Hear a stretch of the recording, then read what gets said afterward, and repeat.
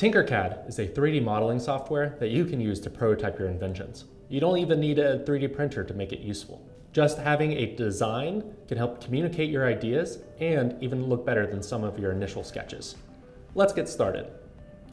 After I've made a TinkerCAD account, you're going to come to this screen, and this is where your designs will live. So let's jump in. I'm going to go over here to the right where it says Create and select 3D Design. Once the page loads up, you'll notice a couple things, so let me help you navigate. This blue cross section is going to be your work plane. This is where you'll be physically building your design. Over here on the right is your basic shapes. This is where you'll grab objects to build your design and what you'll use.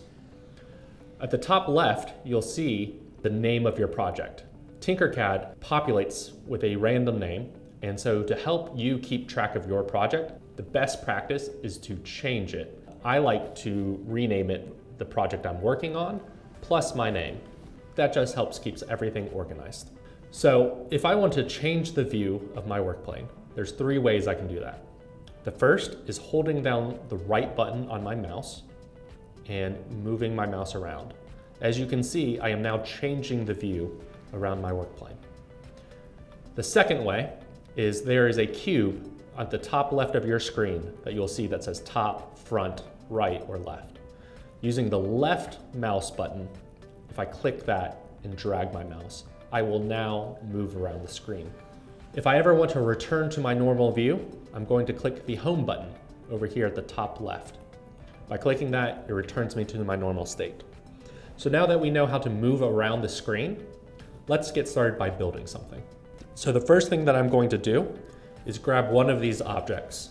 I like starting with the red cube, and I'm just going to bring it anywhere to my work plane. You can tell that the object is selected because there will be these other white and black cubes surrounding it. If I grab one of these small black cubes, I can change my object's dimensions on one axis. So for instance, if I grab this black cube and move it up and down, I will increase or decrease the length of my object. These white squares you see change my object's dimensions on 2 axes. So by dragging it out, I'm making it wider and longer. If I want to manipulate my object to grow at the same rate, I hold down the Shift key on my keyboard, then drag my object. You'll see that it scales at the same rate.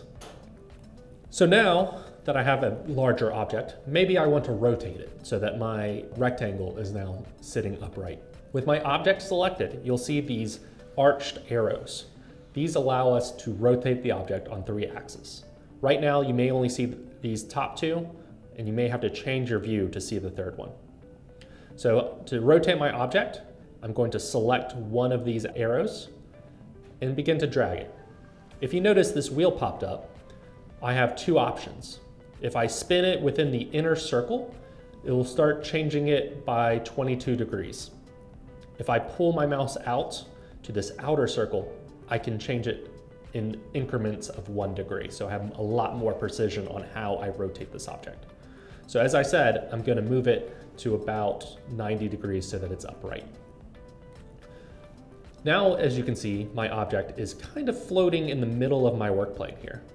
When working with a 3D object, you want it to always be flat on that work plane. So what I'm going to do is select my object and hit the D key on my keyboard. As you can see, it jumps it up and lays it flat across the work plane. So now that I have this giant cube, I'm going to want to add some more details to it. So what I'm going to do is grab another object. Say I'm going to drag this purple cone and I want to add it into my shape. Well, maybe I'm going to rotate it again so that it's sideways. And now I'm going to drag it so that it is touching my object. So it's pointing out. So right now, if I move this red cube, it moves by itself. The purple cone does not join it. So I want to join these objects together so that, one, if I make any changes to the dimensions, they both change at the same rates. So what I'm going to do is highlight these objects. What you'll do is with your left click of your mouse is click down and drag the square around your 2 objects that you want to group. Once you have that down, you'll go over here to the top right and you'll see the square circle button. Once you click that, the objects will join together, and you can tell that you were successful because both objects are now the same color. In this instance, it turned into a red. So now, as you can see, if I move the cube around, the cone follows. If I change the dimensions, the cone also changes dimensions. But say I don't want these objects grouped together anymore. I'd highlight that object, come up here to the top right, and click this other square circle to ungroup the objects. Once again, you'll know you're successful when the objects change back to the original colors.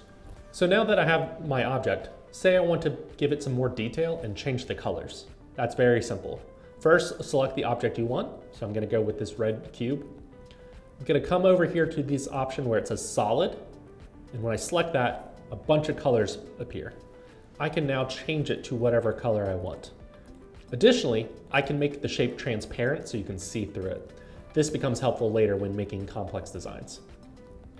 Additionally, if I were to, once again, group those objects together, the objects will become the same color. If you want to have your objects group but change the colors, by selecting the object, click the solid button again and hit multicolor, you'll be able to control each individual piece so that they can be different colors. So that's just a way to provide some extra detail to your design when you're working in TinkerCAD. Another function that is very helpful in TinkerCAD is creating a hole. As you can see in the basic objects, these first two are a hole of a cube and a hole of a cylinder. They're the two most common holes that you might make, but any basic shape can be turned into a hole. So let me show you how it works. What I'm going to do is drag this cube into my rectangle, and I'm gonna group them together.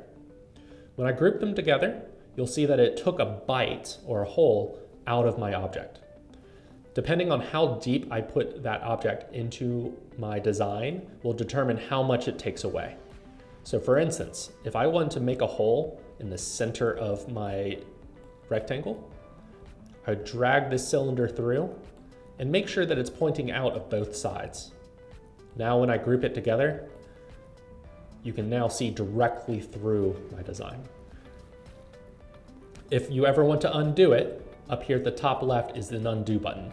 You can also hit Control-Z to undo your last step. Finally, another helpful tool is the cruise tool. The way this works is, say I want to connect two objects together. So I want to put this little pyramid roof on top of my cube. What I would do is hit C on my keyboard, and now I can grab this object and drag it around my design. So that makes it easier to move objects on top of one another and helps you quickly, rapidly make your prototype design. These were just some helpful tips to help you get ready to build in TinkerCAD. We hope that you use these tools to make some amazing projects, and we cannot wait to see what you make next.